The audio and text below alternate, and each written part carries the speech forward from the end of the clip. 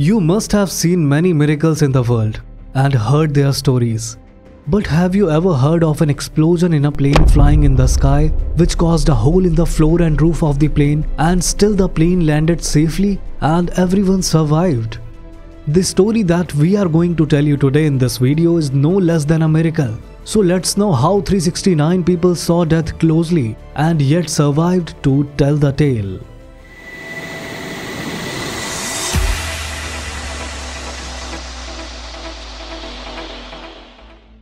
8 July 2008, Hong Kong International Airport. Qantas Airlines Flight 30, which normally flies from London to Melbourne and stops at Hong Kong Airport on the way. In the second phase of its flight, this plane was now preparing to fly from Hong Kong to Melbourne. Boeing 747-438 series. This plane was registered as VHOJK. That day, 3 pilots were present in this airplane. The airplane was being flown by 53-year-old Captain John Francis Bartels, who had 25 years of flying experience. Before joining Qantas Airlines, Captain John Francis Bartels had also worked for the Royal Australian Navy for 7 years. Co-pilot Bernd Werninghaus and Paul Tabak were accompanying him on this flight. All of 3 pilots were highly trained and had proven experience flying the same kind of plane. It was a very busy flight, and on that day there were 350 passengers in the flight along with 19 crew members. At around 9 AM, the Qantas flight started takeoff roll at the airport, and at around 9:22, this flight took off from Hong Kong Airport to Melbourne.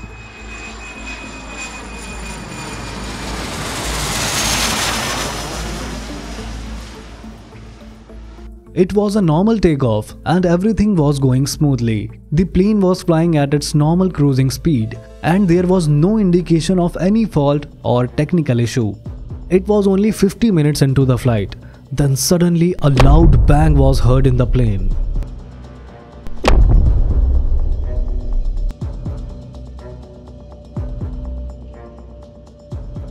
Soon after the explosion, the air pressure dropped suddenly and the oxygen mask started hanging in the passenger cabin.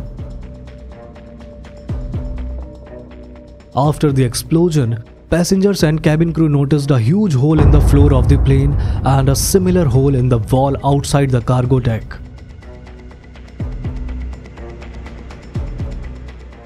Seeing the open sky under their feet, passengers couldn't breathe.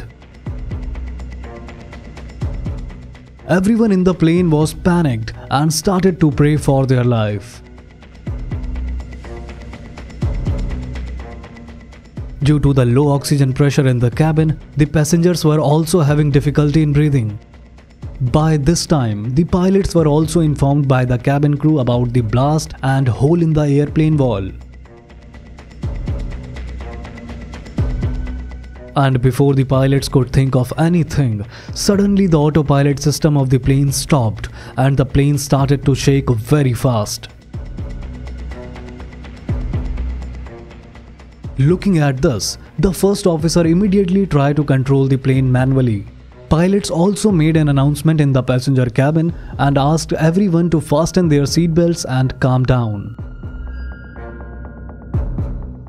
Along with the failure of the autopilots, now the other systems of the plane also started failing slowly.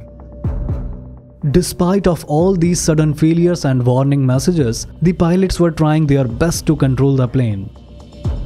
But now more and more warning messages started to pop out from different sensors, which was creating more confusion for pilots and making it really difficult to handle.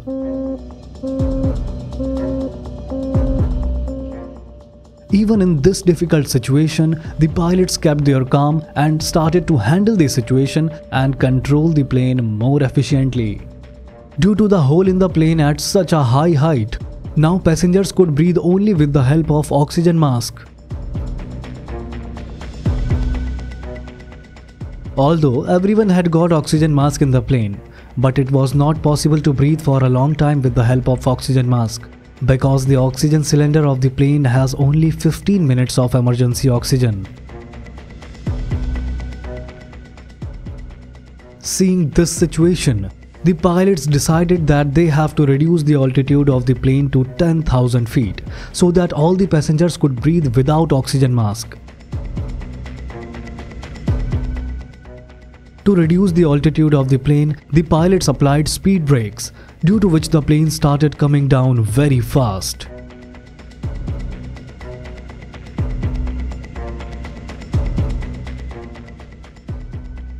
Although the pilots were trying their best to save the plane from crashing, but they know very well that it is very difficult for the plane to survive in this situation.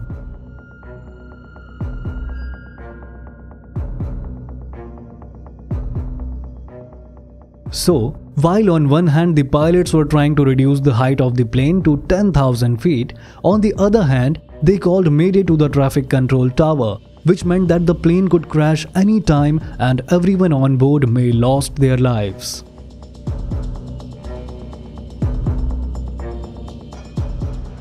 But it is said that one who is guarded by God cannot be killed by anyone. So till now even the pilots did not know what miracle was written for them in their destiny.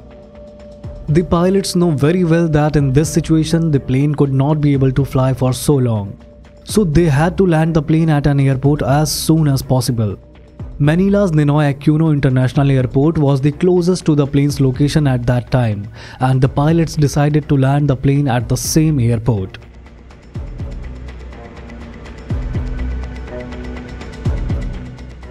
This airport of Manila was now the last ray of hope for the pilots.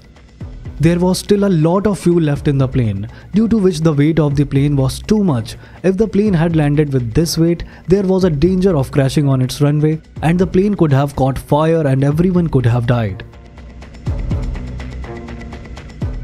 That's why the pilots decided to throw the extra fuel present in the plane in the air itself, so that when the plane lands, its weight could be reduced. Heading towards the Manila airport, the pilots saw a lot of warning signals in the cockpits. Anything could happen at any time.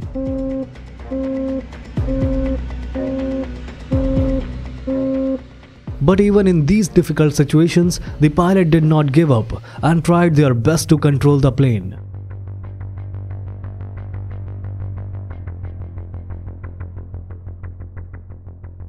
Following the radar signals received by Manila's air traffic control, the Qantas flight was moving towards the airport and everyone was hoping that somehow the plane would land at this airport.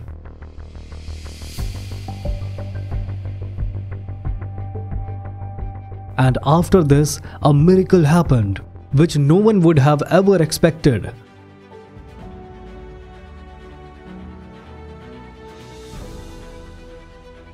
The pilots got the plane safely landed at Manila airport.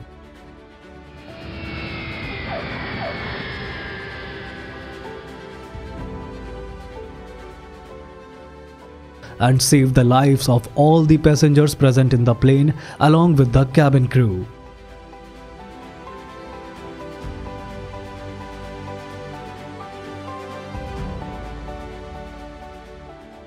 But the story doesn't end here.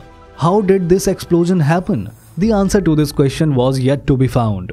To find answers to all these questions, the Australian Transport Safety Bureau sent a special team to Manila Airport to inspect the aircraft. In its preliminary investigation, the investigation team found that there was a hole about 2.01 meters wide and 1.52 meters high under the wing in the left side of the plane, due to which a large part of the plane's floor and roof have been broken apart from the plane. Slowly, a lot of other information also started coming out. After 2 years of investigation, the Australian Transport Safety Bureau submitted its report and said that blast was caused by one of the cylinders which were kept on the plane for emergency by the operating system of the Qantas flight. Because expect that one cylinder, all the other cylinders were at their place.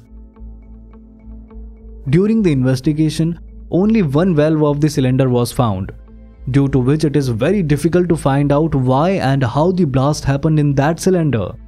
During the investigation, the Qantas flight remained at Manila Airport for a long time. After some necessary repairs, the plane was taken to Australia on 10 November 2008. where the plane was brought back into service after some minor repairs were done. But on 18 November 2008, this aircraft again collided with another aircraft and had to be repaired again. When this aircraft came back to service on January 15, 2009, the authorities had understood that now this aircraft is of no use. And finally, this plane was retired at the end of 2009.